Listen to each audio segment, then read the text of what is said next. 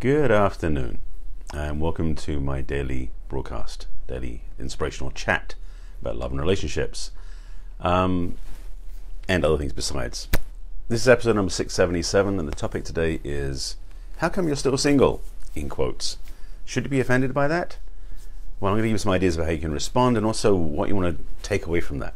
So before I jump into that, let me introduce myself so you know who I am and what I'm about, so you know what I'm doing. In case you haven't seen me before, my name is Barry Selby. Welcome. You probably saw that from the title in the broadcast. I am a best-selling author, inspirational speaker. 677. Yes. I'm not. Yeah, there you go. Anyway, let me introduce myself formally, then I'll get into the topic, and we start having some fun interacting, talking, and discussing this rich topic. Again, my name is Barry Selby. I'm a best-selling author, inspirational speaker, and I help women create balance in love, life, and business. Thank you, Alicia. I appreciate that. No, I'm glad you love my book, and I'll put a link in my book in the comments for those people interested. And you're very welcome, and I'm glad you like what I'm doing. So I'm a passionate champion of the divine feminine, which feeds my talks, which is called Messages for the Masculine, Inspiring Your Feminine Heart. This is episode 677. It also is why I do the work I do with women. I've actually got some things brewing now with a couple of friends. Maybe a summit, we'll see what's coming up, but it's going to be about feminine leadership, because I'm really finding myself driven by that. And after this past weekend at my friend Deborah Kagan's event, where I was holding space and shooting pictures for her, I felt the energetic of that, what that feels like, so I'm really into that place as well.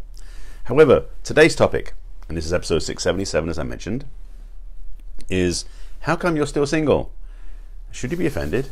And what to do about it, or how to respond. So first of all, this is inspired, of course, by something else I saw. A friend of mine posted this morning about that, when some people gave her feedback about how come she's still single. And there was a lot of interesting dialogue in the posts and the comments underneath that broadcast. But I spoke up on my own perspective, and this is what I experienced, what's been happening. So first of all, if you're single and you're over the age of 25, maybe 30, you've probably heard from somebody, maybe it's parents, maybe it's in-laws, not in-laws, relatives, because if you haven't been married, you wouldn't have in-laws, or just people you know, looking at you going, how come you're not married? Like somehow being married is the right place to be. Or how come you're still single? Which is somehow judged as being wrong, or not less than, not as good as, which is what the challenge is with this, is it's tempting to buy into the victim part of this, which I'm encouraging you not to do. So first of all, no victimization in this place. What I'm also aware of is that as we are now, as the culture seems to be more, I won't say evolving, but changing, where a lot of people who are upwards of 25, in fact upwards of maybe 35 or 45, who are single because either they never got married, or quite as often the case, they've been divorced, so they're single at the moment because they're not in a relationship. There's a lot more people out there who are single than used to be the case. I mean, I don't have data to back this up, but my strong suspicion is going back to the 40s and 50s, there was a lot less divorce going on. So people were married for life. So there was indeed this sense that most people got married in their adult life and were very rarely single beyond the age of 25, 30. Nowadays things have changed a lot culturally, and I know for a lot of, I won't say millennials necessarily, but for a lot of the younger demographic, marriage is no longer such a key requirement as it used to be for the old days. So first of all, that's shifting the culture, but that belief structure is still out there about people saying, how come you're not married? You should be in a relationship. Something wrong with you or something. And that's the judgment that's coming through. Here's some things I want to say about that. And having been single from my whole life, I mean, I've been in a relationship, but I haven't been married before, but having been single, I've had this feedback quite a bit, so I can speak from experience. So I'm going to throw some ideas and I'm going to offer some suggestions, some ideas and some encouragement for you to give you some thoughts about what you may consider for yourself. One of which I'm going to start off with, which is my own personal, actually, I can give two of those, but one of them is my own personal declaration, because I now learned this the hard way and then learned the lesson the right way 12 years ago. I didn't realize, and I'm grateful for this, that I can say this another way. I'm grateful I didn't get married before this, because I didn't realize how messed up I was in terms of my relationship paradigm. Let's be honest about this. I learnt starting about 12 years ago, the paradigm of the masculine and feminine polarity, in particular, how to be a masculine man, and how I didn't tap into that before that point.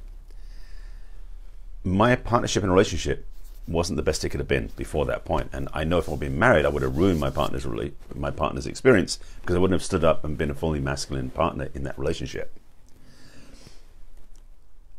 That also opened up for me a space to understand that being a masculine man meant something more than just being a man in a relationship. It meant being a man who has purpose. One of my biggest lessons I've learned along the way is to be fully in my masculine has to be about living my purpose. And that has to come before relationship, as one of my teachers puts it. But I get now viscerally, how true that is. That to be in a relationship is so tempting to put all my focus in that. So my partner carries the weight of my purpose, and, as I put it to a friend of mine this past weekend, it also puts in top of that the weight of spirituality. Because I believe before even our masculine purpose, we as men need to find our connection to source, to spirit, to God, whatever that is. And when we have that relationship in place, and we have a purpose in place, then we can have a healthy romantic relationship with a woman, because we don't put all that pressure on her to fulfill the things that she's not supposed to fulfill. So that's one thing from the masculine point of view. The things I talked about earlier, excuse me, that cough is almost gone now, thankfully. If you watched my broadcast last week, I was struggling through a phase of coughing quite a bit. So I'm pretty much over that now, thankfully.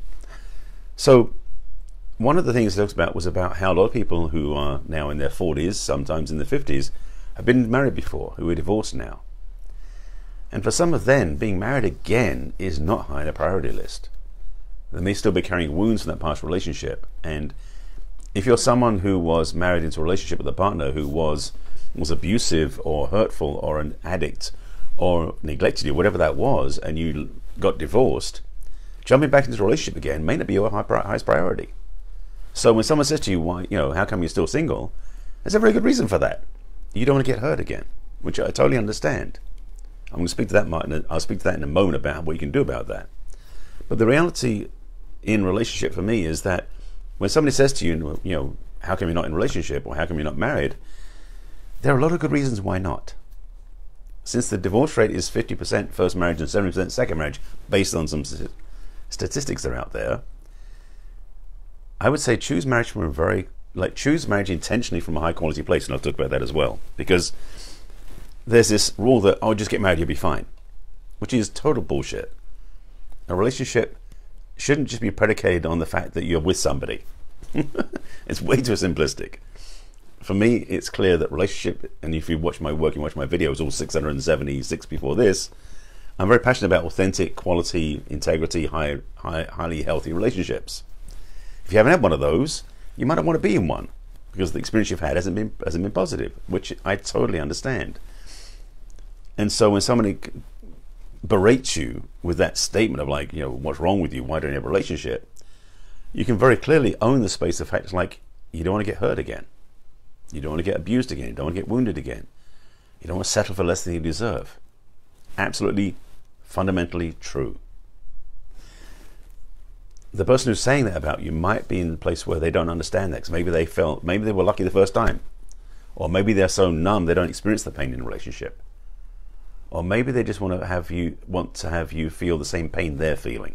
I'm giving a range of possible reasons behind their declaration, or their statement rather. Actually, it's a question. How come you're not married? That's a question, yeah. Sorry, I just reframed my head what I was saying.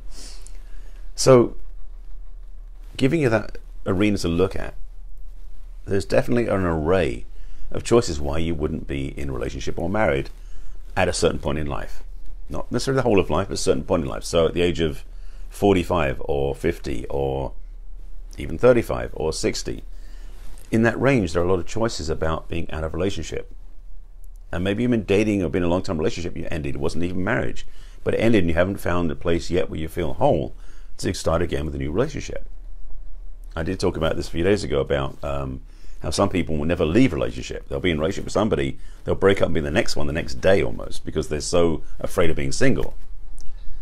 So if you are actually single, having spent time out of a relationship, you may in fact be doing a lot more of the inner work, fingers crossed, to become more self-loving, self-supportive, and self-appreciative, So when you choose relationship again, you choose from a much higher place than you did in the past. That, by the way, is a big clue. It's tempting to think you can change your relationship experience just by going and get another one. But we tend, as being creatures of habit and being human, to find ourselves repeating the same patterns again and again and again. So we'll choose relationships that mirror the ones we had before, unless we change our own internal circuitry. And that's a big lesson for a lot of people, is they don't necessarily get that the first time, or the second time, or the third time. They'll keep repeating the relationship pattern again and again and again with different people because they haven't changed who they are in that experience. So being single is a very good time, I would say, to do the inner work, to actually change your own wiring so you don't choose that sort of relationship again. So being single is not only a healthy choice, it's a great place to do some work so you can transform your experience. So when you choose a relationship again, you're playing at a much higher level than you were before. That is a big shift. Now, those people, well, sorry, let me just take a sidebar for a second. One of your friends, somebody you know, says to you, how come you're not in a relationship? They may be saying it from the highest point possible, just to be clear about this. They might be thinking, you're so amazing, why hasn't somebody scooped you up already? Or why haven't you fallen in love with somebody amazing yet? This is a perception issue, to be truthful, because what they're looking through the lens of is their perception of you. Your perception of yourself may or may not match what they think. So their response can be off target for you because you don't feel resonant with what they're saying. Maybe you don't necessarily feel as amazing as they think you are, or as they say you are. Maybe you don't feel you've met anybody amazing enough to match who you really have become because you know better now. There's a lot of variables in this. And I want to break down a couple of the pieces, not everything because there's a lot to this conversation, but a couple of things that give you some direction, some clarity, and some next steps. Because I care. And because this is my work, and so I can offer some free advice. First of all, in the paradigm of being single, as I said before, it's a great time to do some work. A lot of that work can be, one, to get to know who you really are. I'm going to do a one and a one. I'll come back to, okay. Sorry, A. Let's do an A and a B, it'd be easier. A, get to know who you really are. And B, get to learn how to be a better person, to focus on yourself, do the inner work, whether it's going exercising and eating well or eating right. Maybe it's doing a spiritual practice to give you a more centered, calm place to be. Maybe it's going to be working with a coach or a therapist to work out the kinks in your past behavioral stuff that was in the way. Maybe it's going to some seminars to change your thinking and your modalities. Maybe it's finding a new career. All of these things can be pretty good, can be pretty effective when you're single. Now, some of those will work in a relationship too, but when you're single, why not focus on those as well? There's such a richness of available tools and teachings and experiences you can explore as a single person that are easier to do than when you're in a relationship. So why not take advantage of them? That was one. Two, being single is also a good time to reflect upon your dating history or your relationship history or your marriage history, depending on the degrees of which you were invested in relationship. Because what you went through before will show you, when you look clearly, will show you clearly what did or didn't work. Again, because being single, one of the freedoms of being single is when you look back at past relationships, you're looking through a much cleaner lens. Because you're in relationships, sometimes it's harder to see what's working, what's not working, because you've got the filter of the relationship in the way, blocking you from seeing what's really going on. And being single also gives you the chance to look back and ideally to step back far enough to see several, if not all, your relationships in the lens of clarity.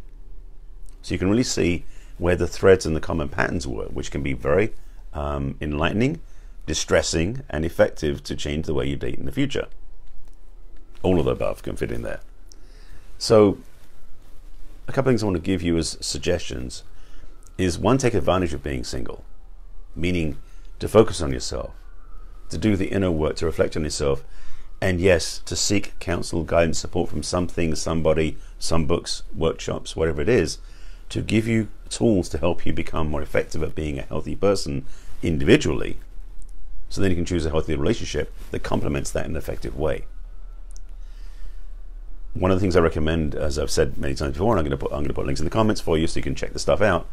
First one was my book, which was mentioned earlier. Thank you for that, Alicia. I'll put the link in the comments for my book, 50 Ways to Love Your Lover, which is in fact not just for couples, but it's for singles too, because it's the 50 principles for healthy relationships. So if you're single or in a relationship, the book will help you. That'll be in the comments. Secondly, which I think is one of the biggest things that we don't do, whether we're single or in a relationship, is really authentically love ourselves. One of the traps we fall into is we think that we will only be loved or loving when we're in a relationship. So when you're single, one of the best things, not one of the best things, one of the benefits of being single is you won't have somebody else to worry about loving you. That's one of the best things.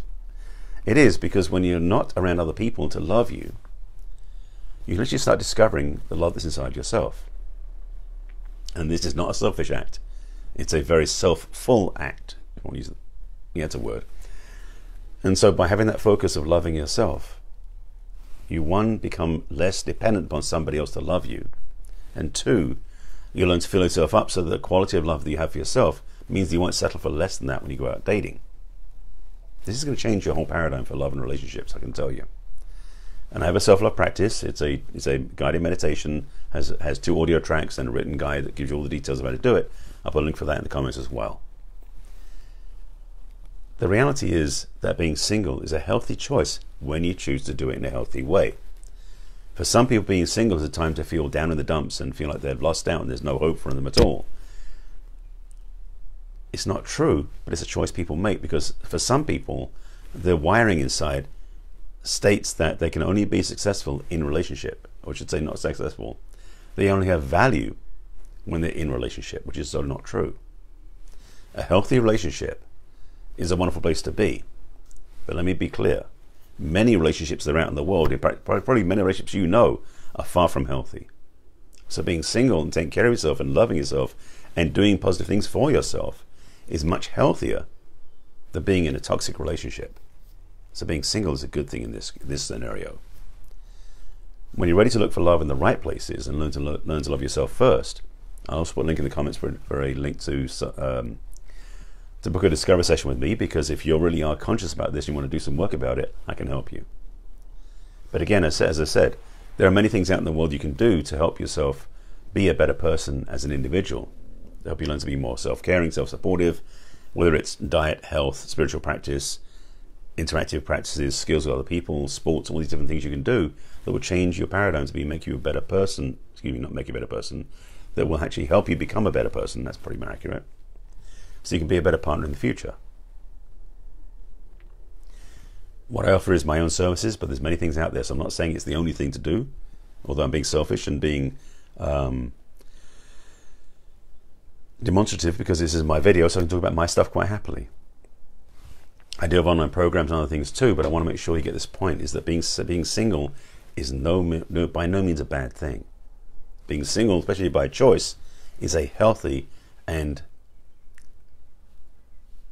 more successful way to be. Being in a negative relationship, being in a toxic relationship, being in a demeaning relationship is never as good as being single. So relationship versus being in a relationship versus being single, you can't compare them because they don't relate that way.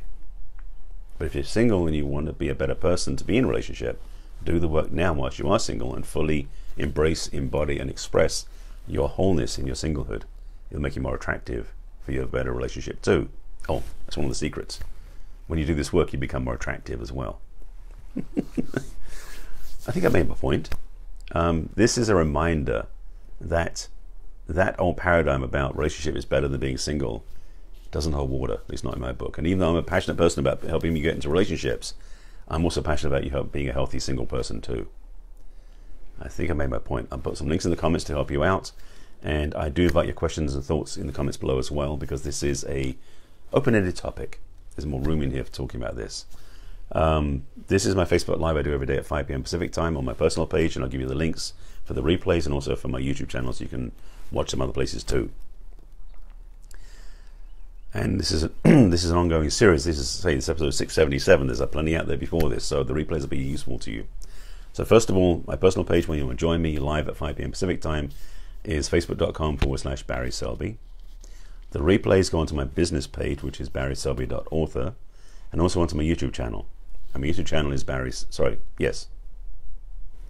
YouTube channel is Barry Selby, same as all my social media, Twitter and everything else. So please subscribe to my YouTube channel. And on there is a playlist called Messages from the Masculine. So you can look on there and discover all of my broadcasts. You can check out all of them in any sequence you want. I would say you can watch them on my business page as well, but frankly on YouTube it's easy to search for titles, and most of the titles are pretty explanatory. So with that, I thank you for watching. If you have any questions, thoughts about this topic, please put them below. If you want to ask anything personal about this, feel free to ask. If you want to send me a message over social media, you can do that. And again, I'll put some links in the comments where you can find out more about my work. So with that, I thank you for watching. I hope this has given you some insights and some inspiration and maybe a nudge in the right direction. And with that, I look forward to speaking to you tomorrow, same time, 5 p.m. Pacific time, on my personal page. I'll see you there again. Take care.